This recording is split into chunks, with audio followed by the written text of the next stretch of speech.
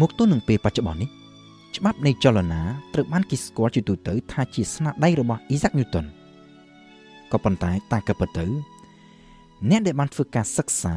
និងបង្កើតទ្រឹស្ដីនេះឡើងពីដំបូងហើយដែលត្រូវបាន Newton យកមកធ្វើជាមូលដ្ឋានក្នុងការសិក្សាបន្តគឺ Galilei នៅឆ្នាំ1633ដោយសារតែបានចុះផ្សាយទ្រឹស្ដីតារាសាស្ត្រដែលលើកឡើងថាភពផែនដីមិនមែនជាចំណុចកណ្ដាលនៃចក្រវាឡ Galilei ត្រូវបានតុលាការកាតូលិកនៅក្នុងទីក្រុងរ៉ូមកាត់ឲ្យជាប់ពិរុទ្ធពីបទប្រឆាំងនឹងសាសនាហើយត្រូវមានទោសជាប់ឃុំនៅក្នុងផ្ទះអស់មួយជីវិតរាល់សេចក្តីបង្រៀនឯកសារសៀវភៅស្តីពីទ្រឹស្ដីរបស់ Galilei ទាំងអស់ត្រូវបានហាមឃាត់ក៏ប៉ុន្តែអ្វីដែលគេមិនអាចហាមឃាត់ Galilei បានគឺគំនិត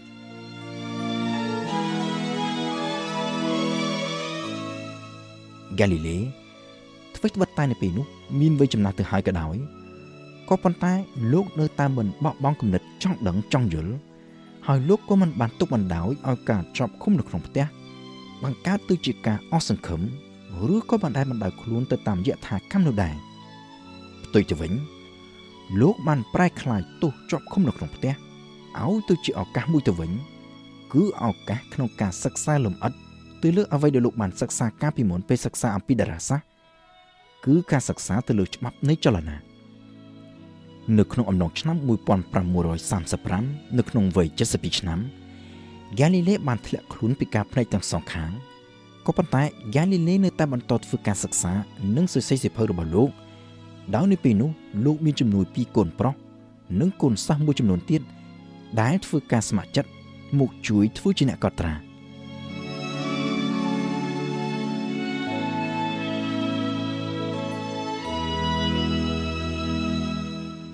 នៅទីបំផុតទៅ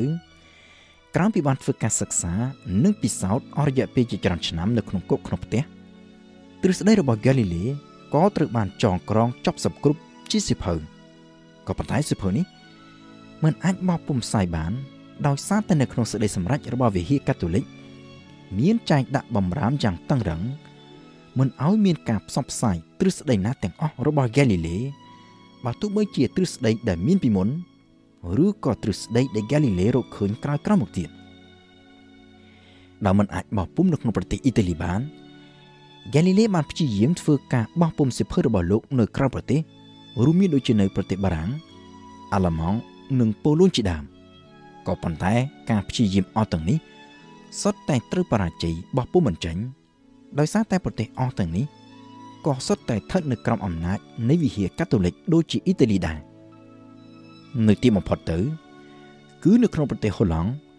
ដែលសៀវភៅរបស់ Galilei ត្រូវបានបោះពុម្ពផ្សាយនៅឆ្នាំ1638សៀវភៅដែលមានចំណងជើងថាវិទ្យាសាស្ត្រថ្មីទាំងពីរត្រូវបានគេចាត់ទុកថាជាស្នាដៃដ៏សំខាន់បំផុតរបស់ Galilei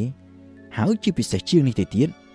វាគឺជាមូលដ្ឋានគ្រឹះនៃរូបវិទ្យានៅក្នុងសម័យទំនើបនៅក្នុងសៀវភៅនេះ Galilei បានសរសេរជារបៀបសន្ទនារវាងតួអង្គ3រូបដោយតួអង្គនីមួយៗ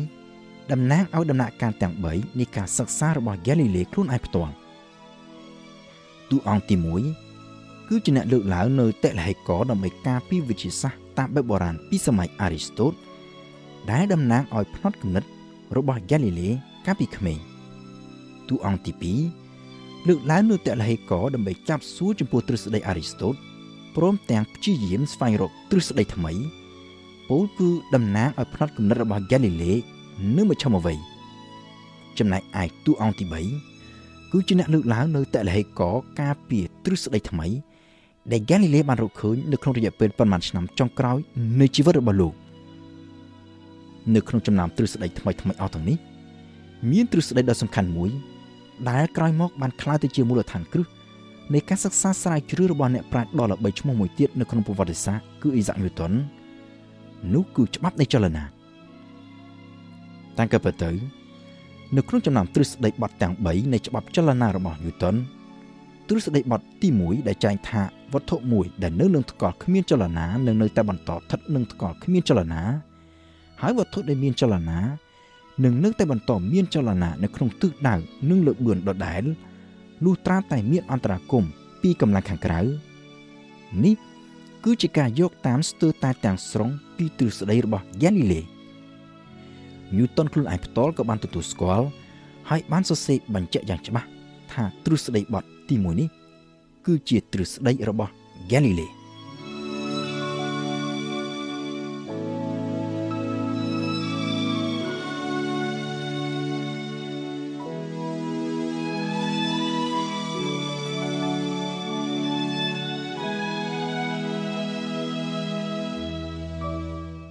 ហ្គាលីឡេបានទទួលមរណភាពនៅថ្ងៃទី8ខែមករាឆ្នាំ1642នៅក្នុងវ័យ77ឆ្នាំព្រះអង្គម្ចាស់ដែលគ្រប់គ្រងដែនដីទូស្កាន់ដែលនៅពេលនោះគឺជាបរិរដ្ឋឯករាជ្យមួយនៅអ៊ីតាលី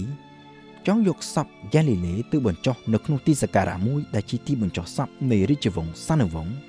ហើយព្រមទាំងចង់សាងសង់ស្ទូបអនុស្សាវរីយ៍មួយទុកជាទីរំលឹកខួបដល់ហ្គាលីឡេ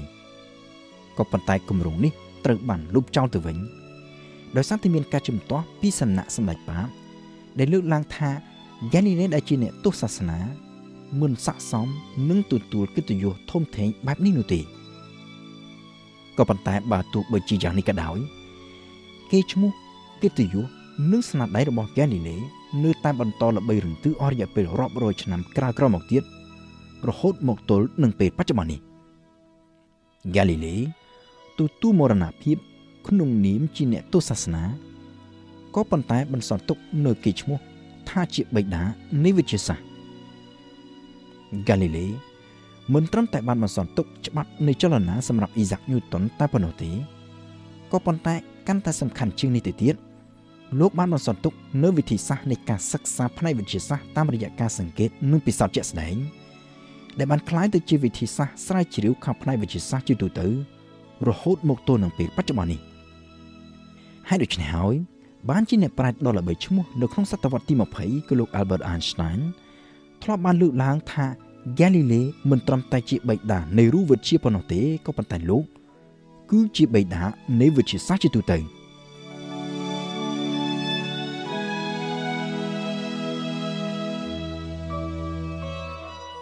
350ឆ្នាំក្រោយមរណភាពរបស់ Galilei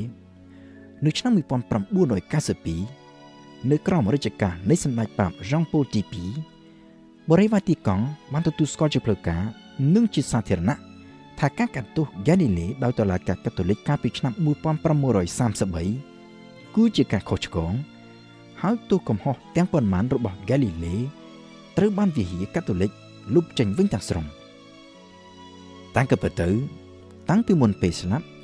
Galilei បានកត់ត្រាទុកនៅក្នុងសៀវភៅរបស់លោករួចជាស្រេចដោយលោកបានលើកឡើងថាមុនអ្នកប្រាជ្ញខាងសាសនាទាំងឡាយហើយថ្ងៃនេះអ្នកគិតថាផែនដីស្ថិតនៅនឹងថ្កល់ជាចំណុចកណ្ដាលនៃចក្រវាឡហើយត្រូវផ្ដន់ទោសអ្នកដែលយល់ឃើញផ្ទុយពីនេះក៏ប៉ុន្តែគង់តែមានថ្ងៃណាមួយអ្នកនឹងបានជាត្រូវផ្ដន់ទោសអ្នកដែលយល់ឃើញថាផែនដីនៅនឹងថ្កល់ទៅវិញជាមិនខានជាការពិតនៅក្នុងពេលបច្ចុប្បន្ននេះតើមានមនុស្សប៉ុន្មានអ្នកដែលនៅជឿថាផែនដីមានរាងសំប៉ែតហើយនៅនឹងថ្កល់ជាចំណុចកណ្ដាលនៃចក្រវាឡនោះមនុស្សស្ទើរតែគ្រប់រូបនៅលើភពផែនដីយើងនេះដែលរាប់ទាំងវិហារកាតូលិកផងគឺសុទ្ធតែទទួលស្គាល់ទ្រឹស្ដីរបស់ Galilei ក៏ប៉ុន្តែគឺដូចជាអ្វីដែល Galilei ធ្លាប់បានលើកឡើងរួចទៅហើយថារាល់សេចក្តីពិតទាំងអស់គឺសុទ្ធតែងាយយល់ទេនៅពេលណាដែលគេរកវាឃើញហើយអ្វីដែលពិបាកនោះគឺការស្វែងរកសេចក្តីពិតអស់ទាំងនេះ